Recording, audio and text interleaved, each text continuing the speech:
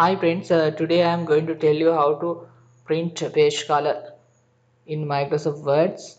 This is my Microsoft Word document. I go to the design tabs, then I can find page color. So I want to add yellow color for this page. Okay, now I am going to print view. Then go to the print. Then you can see the only words there, but there is a no page color. So if you want to add page color for the printing purpose, you want to follow these steps. Please go to the file and click on options. Again go to the file, then click on options. Then you can find this type of word options.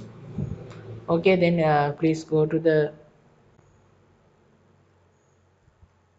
display. Then you can find these options, printing options. Please click on print background colors and images. Okay, click on and then apply. Okay friends, now you can see if I go to the check print view, so there is a background color and text. So you can use this method for the your workings.